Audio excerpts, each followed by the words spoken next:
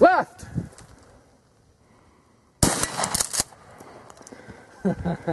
I think he went down. Hells yeah. I think you got him.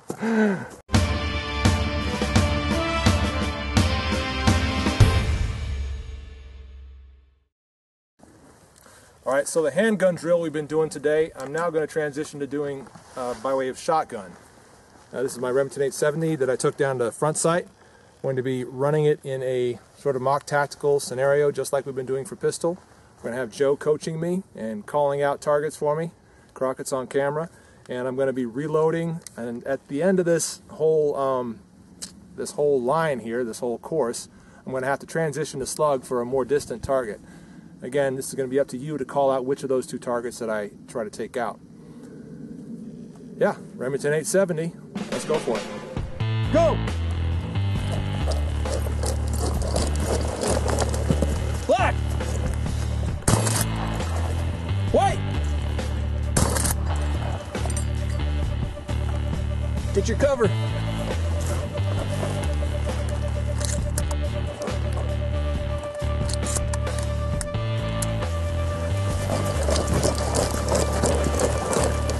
You know, that could be one of those targets over there. Black! If you look at them, that black.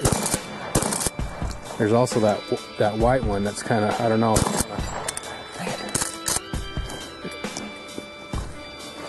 Get your tack reload in. Get your cover.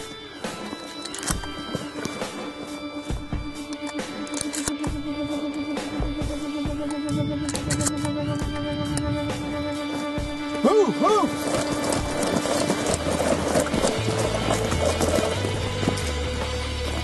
Get the small one! The small one!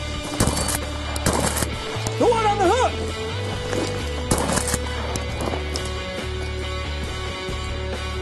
Get your cover, do your tack reload.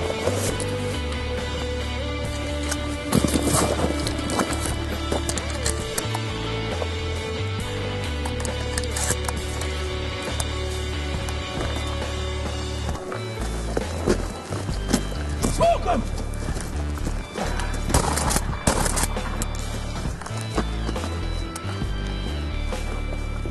Good! Close to engage.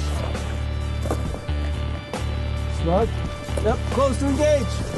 Behind the white rock.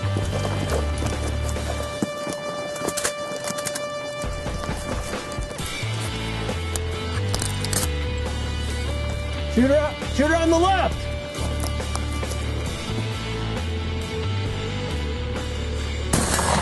Nice.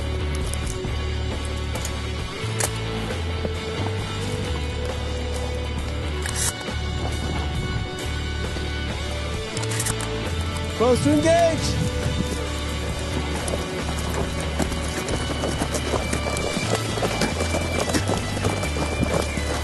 Hook him.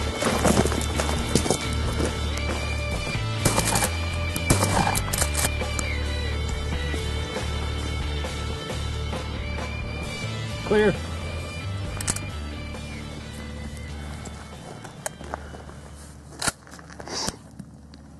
And we're empty. Whew. How'd that shot feel on the slug, with the slug? Well, I hit it. Yeah. I didn't quite see where it went, but I did see pieces of lead flying everywhere. Did you? Yeah. Yeah, That's pretty cool. I couldn't tell where it hit, but tried to take my time with it that time and, you know, pay a little more attention, make sure that I was squeezing, not yanking, making sure I had all my fundamentals down, lock that into my shoulder, good cheek weld, all that stuff, and then a nice soft squeeze while my sights were aligned. And well, I like what you did when you came down to, when you had to transition to slug, you came down to a knee, which I feel like would be a good position because you've got a little bit of concealment going on. Your target size is a little bit smaller, and you're also able to transition to a little bit more accurate, you know, structurally sound shooting position. So right. That was pretty cool. Now that was something, the transitioning to knee in order to change to slug, that's not something that front sight taught us. Sure. I actually kind of taught the opposite. When it's time to switch to a slug, you do that first, then you take your kneeling position for stability. But sure, it's a dynamic situation for real, you know. So if you need to take cover, you take cover. And yeah, you know, maybe I needed to take cover right then. Who knows? You know, Who knows? Lots of ways to skin a cat, but it ended up working out for you, so good job. Cool. You ready to run this, dude? Yeah, let's go ahead. Right on. 4.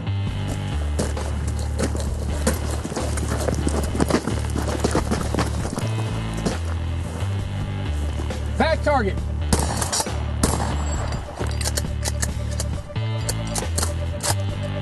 I just stick with it.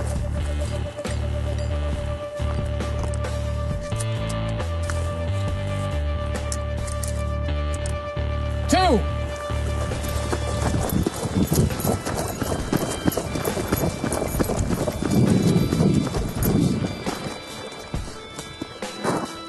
See his hand, you can't see his hand, you don't know. Go, go!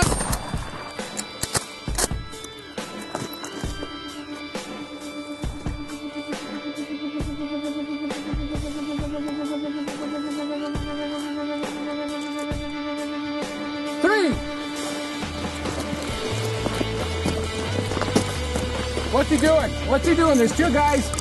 I don't know. I can't tell. It's just not very clear. 4 target. Okay, this time right target. And reload.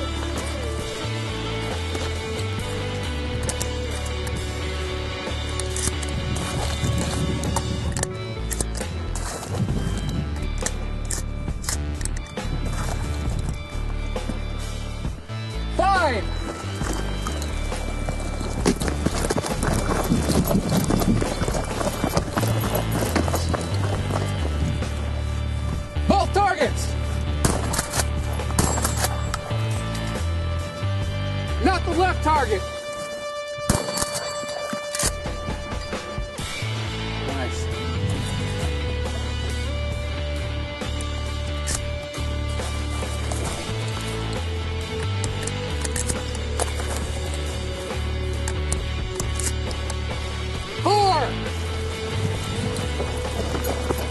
I'm at 5. Left target. Left target still up. And you're clear.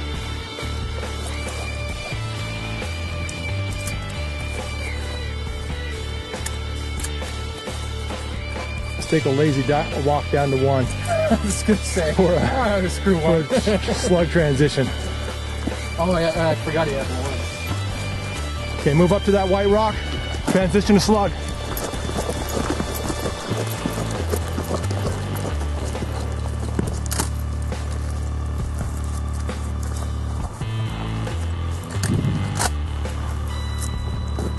Left.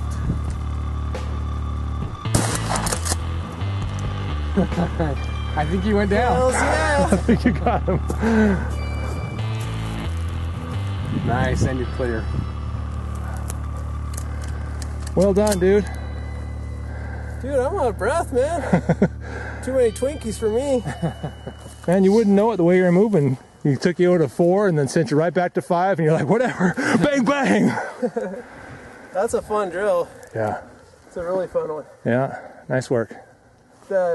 Gives a funny sense of satisfaction seeing the target go down. Yeah. It's like a piece of steel, but when it goes down, you're like, I got that stuff.